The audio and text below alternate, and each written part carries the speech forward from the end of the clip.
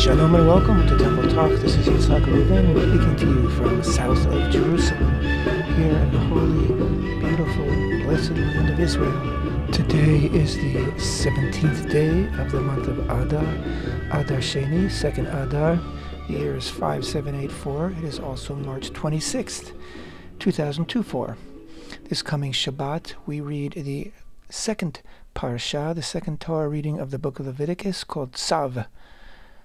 Begins Leviticus chapter 6 verse 1, concludes chapter 8 verse 36, and in addition to Tzav, we're also reading what we refer to as parashat Parah, about the red heifer, the third of the four special Torah readings that we read throughout the month of Adar in preparation for Pesach, which comes in just less than 1 month from today. The first parasha we read, I think, 3 weeks ago, which was HaShekel, parashat Shkolim, the Half-Shekel offering. And then we had a week off, and this past week, of course, we read parashat Zachor, which is connected to Purim, which we celebrated Motzei Shabbat, Saturday evening and Sunday, and people in Jerusalem celebrated on Sunday evening, Monday. And people in some other cities where it's not known for sure if they were walled cities during the time of Yoshua, the time that Joshua led Israel into and conquered Canaan, but those cities existed then, and they might not have been walled. So the custom in modern times has been to celebrate, I believe, both days, and those cities are Hebron and Shiloh, and there may be others that I'm not aware of. And this week we read the third of the four special parashot, special readings, and that is Parah, about the red heifer. We'll be talking about that in just a moment. And the following week we'll be reading Parashat Ahodesh. And of course, of the four special readings, 3 of them are directly connected to and in preparation for Passover. HaShekel, parashat Shkolim, about the Half-Shekel offering.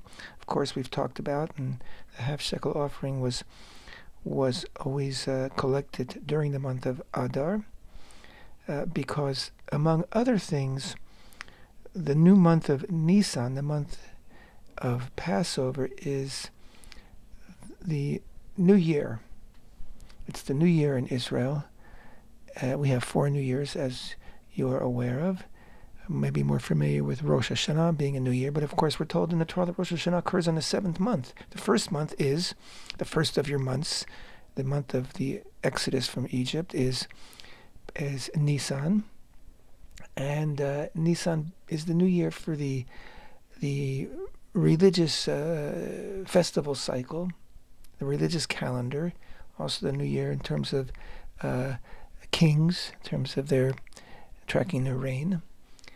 And it's a New Year, of course, for, like I said, for the reckoning of the festivals and how they fall out, etc., etc. And so the Half-Shekel is always collected just before the New Year, because it's used, that money is used for the public offerings that are made throughout the year on behalf of all Israel.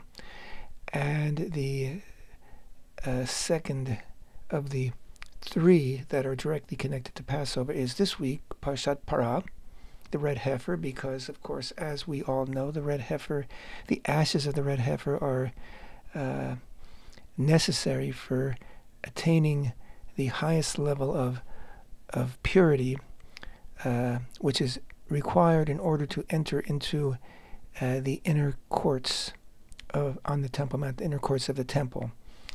And so any pilgrim who would be coming to celebrate Passover in Jerusalem, and who would be bringing their Passover offering up to the Temple Mount and into the inner courtyard where it would be slaughtered, would need to have achieved this highest level of purity, purity from the impurity that happens with contact with a corpse. And so the ashes of the red heifer were very necessary for people to be able to properly ascend to the Temple Mount. So we read it especially during the month of Adar in preparation for Passover, even though it actually appears in the Torah in parashat Hukat, which is in the book of Numbers, which we won't be reading parashat Hukat for a few months from now. But we read the special 22 verses actually about the Para Adumah, the red heifer, which begins in the book of Numbers, chapter 19, verse 1, right through verse 22, all about the red heifer. Before I go on, I just want to add that the Temple Institute's website, templeinstitute.org, now has two separate, very in-depth, detailed, and fully illustrated entries about the red heifer. You can find them both if you go to a drop-down menu and go to Study Tools, and you'll see there listed red heifer, and there's two separate very, like I say, very in-depth articles about the red heifer. One focuses more on spiritual aspects and one perhaps more on technical, but they're both fascinating and well worth reading. I know that those pages get a lot of visits. The red heifer is always a big, a lot of excitement about the red heifer. Not simply among Jews, but also, of course, among Gentiles. And, of course, anybody who is anticipating and looking forward to the rebuilding of the Holy Temple knows that the red heifer, the ashes of the red heifer, are an essential element in getting there, and which is why the Temple Institute has been working very intently and intensely for many years in studying, learning about the red heifer, and of course in attempting to raise a red heifer that would be kosher and fit to be, well, slaughtered and burned and turned into ash and mixed with the other elements of the ashes of the red heifer and used for purification. We're coming closer and closer, as you may know, I'm sure you know, that just under 2 years ago,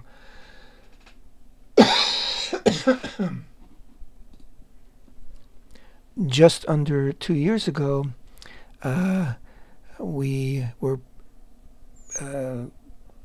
cooperated in bringing 5 young red heifers into Israel from the state of Texas, and they're being raised here. They're in Shiloh right now, and we've been tracking their status, and I can't give you anything definite about their status, meaning are they still kosher, are they still completely red, and not all of them are. So some of them are already no longer valid candidates. Other ones are, there's a bit of uncertainty, which is the best I can describe right now. But don't be in despair, because as long as we are in the process of raising and red heifers and encouraging more red heifers, we'll get there. And in the meantime, we have the Temple Institute has been conducting a series of experiments, which kind of wood to use in the fire in order to create the proper heat for incinerating the red heifer, and in creating the best ashes, because the wood that's burned in the fire are part of the ashes. So you have the ashes of the heifer itself, you have the wood used for the fire, you have also the cedar wood which is thrown into the mix, and also hyssop, and also the wool dyed with tolat sheni, red dye, also tossed into the mix and turned into ash. So the Temple Institute has been conducting very serious experiments and tests and practice runs for the actual ceremony of the burning and creating of the ashes of the red heifer. So that also has to be studied and learned and perfected before we can actually produce the ashes. So we're working on that very intently. Tomorrow, yes, the 27th of March, there will be in Shiloh a conference about the red heifer.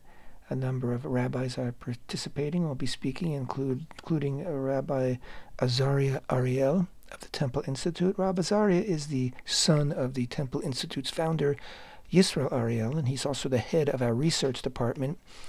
And he is the expert on the red heifer. He has been studying it intensely, as well as studying biblical laws of purity, and has written extensively about the red heifer.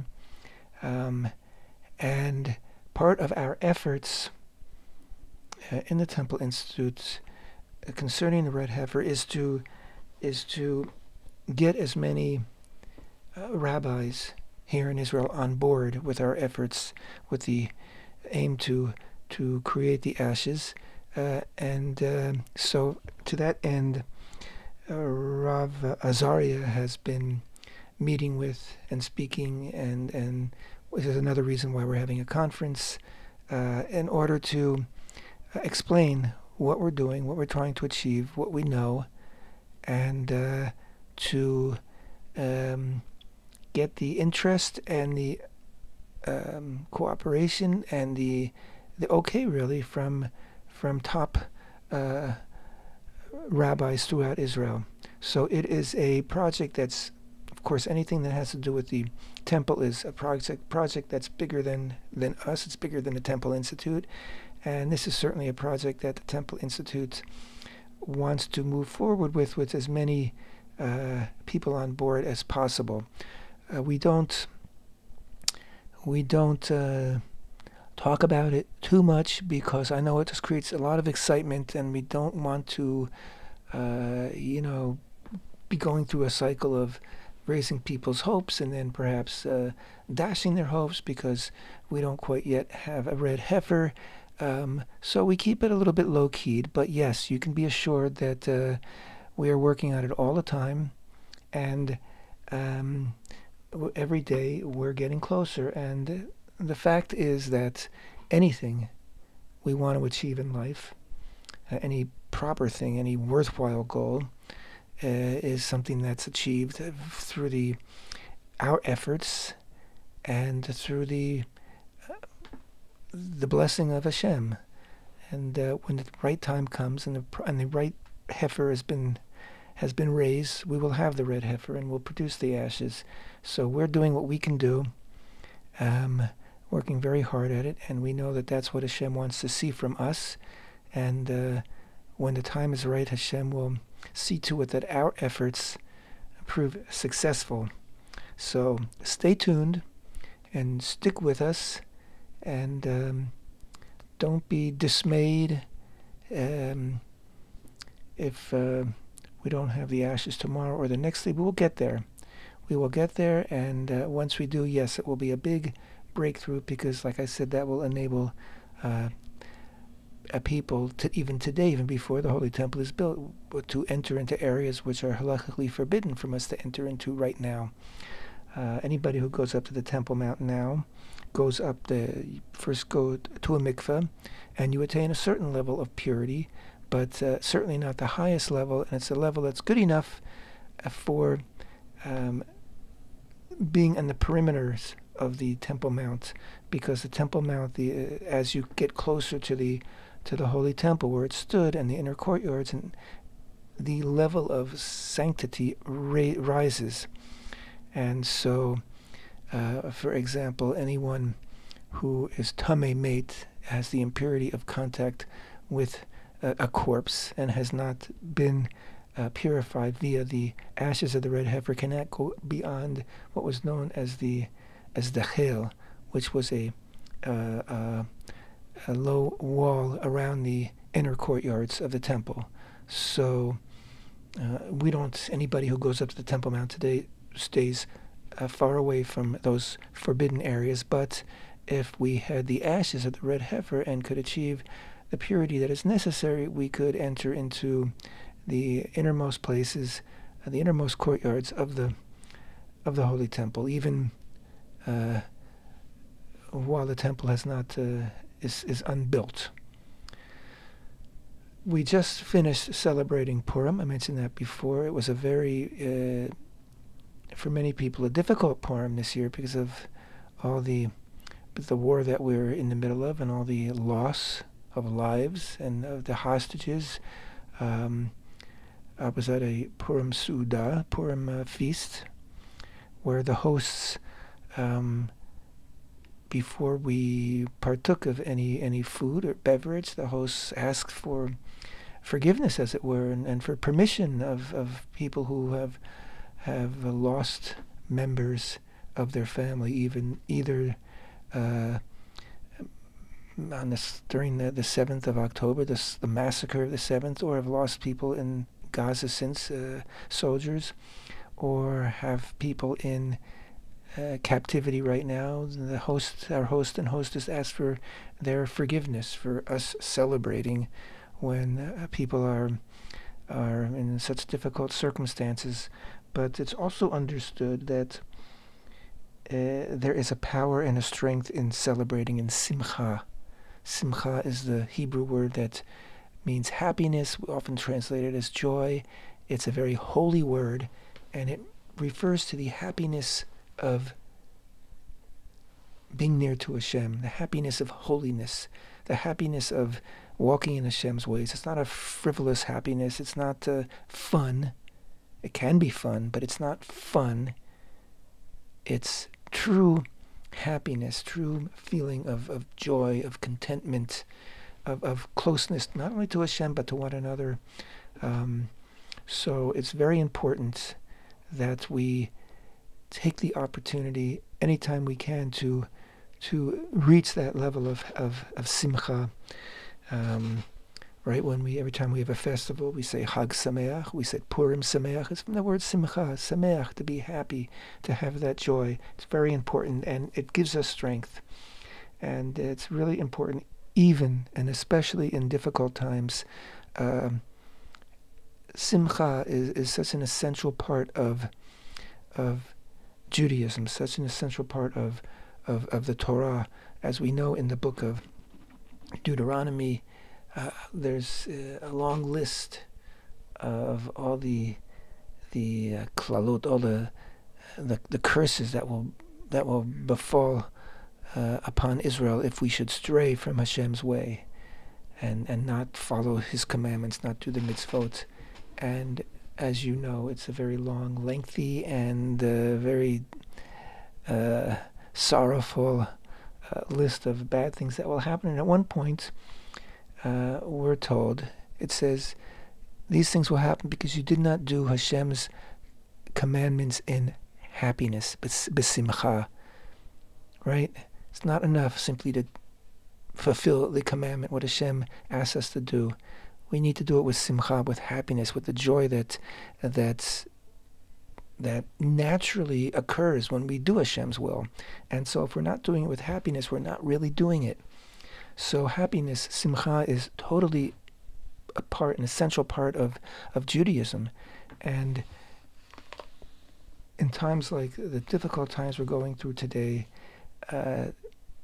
to not be happy, to not show simcha when we're commanded to show simcha, is to admit defeat. It's to be defeated by our enemies. And when we can rise above the pain and be happy and sameach. And there were wonderful, wonderful celebrations on Purim. And again, they weren't frivolous. They weren't. We're not talking about just fun and games. We're talking about true happiness. That's a sign of victory. We can still reach that, and we will reach it. We always will reach it, and it will be part of our ability to overcome the loss and the sadness that we're feeling here in Israel this year. So let's speak a little bit about Parashat Tzav. Like I said, it's the second parasha. Last week was the beginning of the book of Vayikra. We didn't really talk about it much last week because last week we really focused on Purim and Zachor. We talked a lot about the Parashat Zachor. But of course, the book of Leviticus focuses to a great extent on the work of the Kohanim, the temple priests, on the inner workings of the tabernacle, which would later be the inner workings of the holy temple.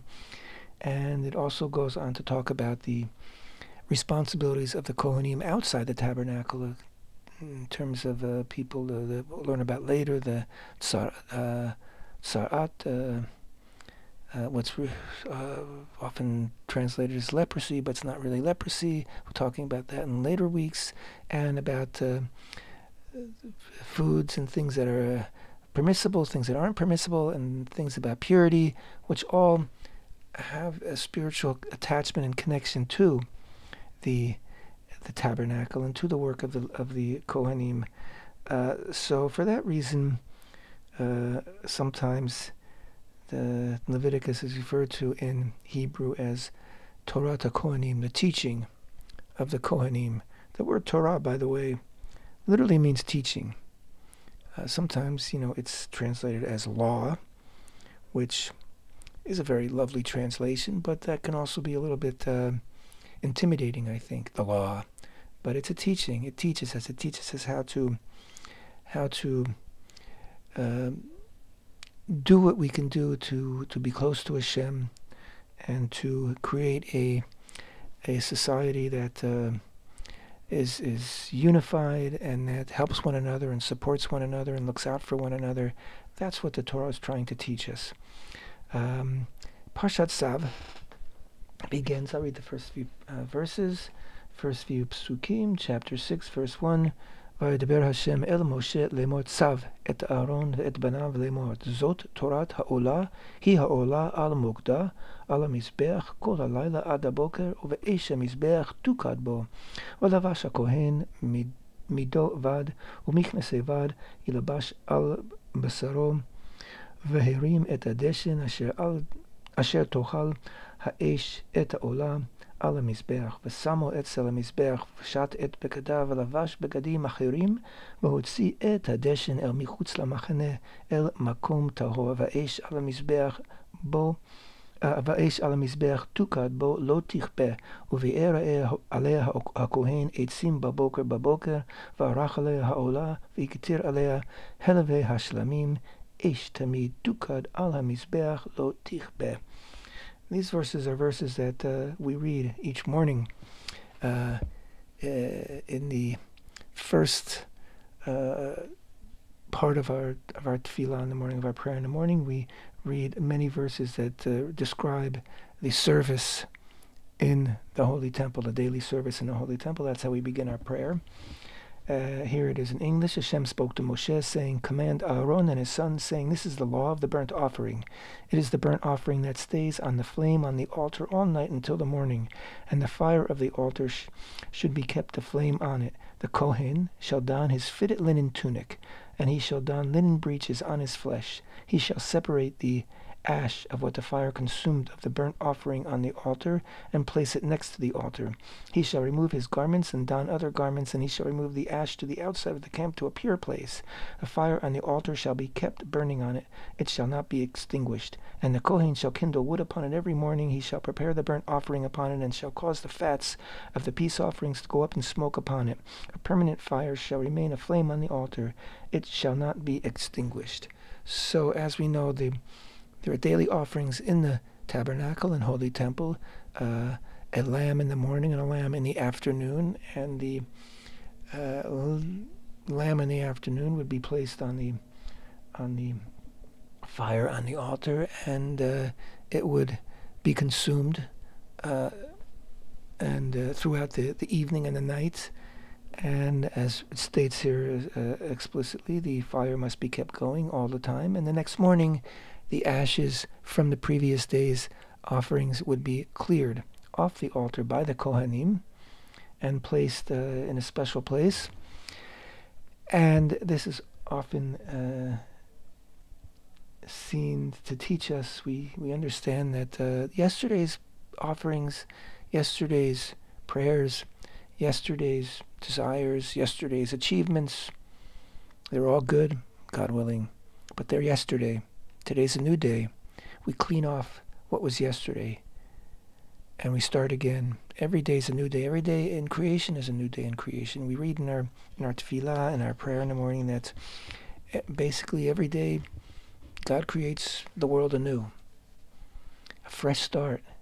What a blessing that we can begin each day anew and don't have to be burdened or held down by what was. I mean, our past and what happened yesterday is, of course, very important, but we are given the opportunity each day to start afresh, to do something new, and to be a new person, and to be a better person, hopefully, and again, not to be burdened by, what might have been.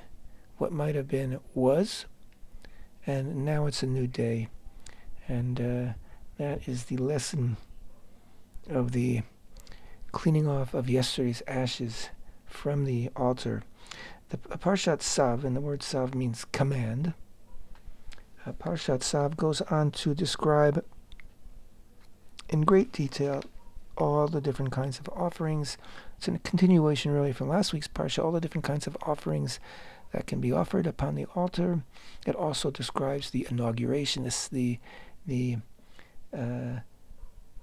sanctification of Aaron, the Kohen Gadol, high priest, and his sons. We read how Moshe himself actually dressed Aaron with his big day kuhuna, his priestly garments, of course, of the Kohen Gadol, and also his sons. And they were anointed with anointing oil. And Saul, in preparation for the inauguration, dedication of the tabernacle, which we'll be reading about next week in Parshat Shmini. And the actual inauguration of the tabernacle took place on the first day of Nisan, right? The new year of the second year, the first day of Nisan of the second year after Israel had been, of course, left Egypt on the 15th of Nisan the previous year. So Israel's been just under a year in the wilderness. And look what they've achieved. We think about their complaining. We think about the golden calf, but look at the bright side. They're at Mount Sinai. They received the Torah, and now they have built a tabernacle. No small thing, and they did it as one. Everybody worked on it together. So these are still talking about what will take place in the tabernacle and about the dedication of Aaron and his sons. We didn't really talk about it last week. Like I said, we were focusing on Purim. So let's just go back a little bit to Parashat Vayikra, that has that very fascinating opening verse, which goes Vayikra el Moshe vayedaber Hashem elav me'ol moed, that Moshe basically was standing outside the tent of meeting, the tabernacle, because we read last week when Moshe set up the tabernacle that Hashem filled it with his kavod, with his presence, with his shechina, with a great cloud of glory, to the extent that nobody could go in because Hashem's presence was just so powerful there. It was like a force field. You couldn't go in. Yet the work, the service that takes place each day in the tabernacle and temple, of course, requires the presence of the Kohanim. They have to be able to enter, and Moshe needs to be able to enter, because we're told that Hashem will speak to Moshe from between the Kruvim, the cherubim on top of the Ark of the Covenant. So what gives here? And of course, I think I might have explained it last week, but I'll explain it again now. Very interesting. The first word Vayikra is spelled, and he called. It's spelled Vav Yud Kuf Reish Aleph, and the Aleph is always written in the Sefer Torah, Torah scroll, and even in most Humashim, a printed book of the Torah. The Aleph is small. Now, Aleph is the first letter of the alphabet, the Hebrew alphabet, and it's, among other things, is the first letter of the word Ani, which means me, or Anochi, which also means me, and also the first letter of Elohim, God, and it's diminished. And what the Torah is teaching us here is that HaShem, who first of all, he's not mentioned by name in the first half of the verse. Second of all, the Aleph, which is either can be Ani or Elohim, is diminished, meaning HaShem, he contracts his presence in the tabernacle. He makes room. He diminishes his presence to the extent that people can now enter in. Moshe can enter in. The Kohanim can enter in. And again, this is very, very, very similar. It's a repeat of creation itself, because Hashem's presence is limitless. So where can God find a place within his infinite presence in order to create a world? So our teachers teach us that Hashem had to create a void, as it were, within himself, in order to be able to fill that void with creation and then re-enter his presence into it. So this idea is called tzimtzum, of diminishing. And basically any act of, tzniut, of modesty, of anava, another word for modesty, of allowing others into our lives, of giving space, giving respect and honor to others, which means, diminishing ourselves a bit, taking a little bit so that they can enter into our heart, into our mind, into our thoughts, into our lives. It's all the same process of tzimtzum, of contraction. That's how we make room for one another. That's how Hashem made room for us, and that's how we made room for Hashem when we built the tabernacle. We took a space and created a border around it that would limit our presence there, so that Hashem could place his presence there. This is how our relationship with Hashem works, and this is how our relationship with one another works. And the mitzvot, the commandments, they're all, in each one in its own way, is a process by which we are diminishing ourselves, or creating a space in ourselves so that Hashem can enter. And we create that space by performing the commandments, by letting off of our own will, of our own ego, of our own I, me, mine. We do that by performing a commandment. It allows Hashem's presence to join us. And that's the beauty of mitzvot, and that's the beauty of everything that the Torah is trying to teach us, the ways of Hashem, all the different details. And you can say, wow, there's so many things you can do and so many things you can't do, and it's it's such a burden, and you have no freedom anymore. You have to do this, you have to do... No, not at all. It's not a burden. It's liberating, and we have the freedom to do these things. And by doing them, we feel real freedom, real simcha, real joy, because freedom and joy are... They work off each other, which is one reason. Another reason why it's so good when we're commanded, especially when it's always good to be happy, full of simcha, but especially when we're commanded to be sameach, whether it's any of our festival pilgrimages, or Purim, or Shabbat, or any other occasion. It's so important to embrace that, because in simcha is chirut, freedom, and in freedom is simcha. It's a good world. We need to make the best of it. The Torah is here to help us do that. Thank you so much for being with me. Temple Talk.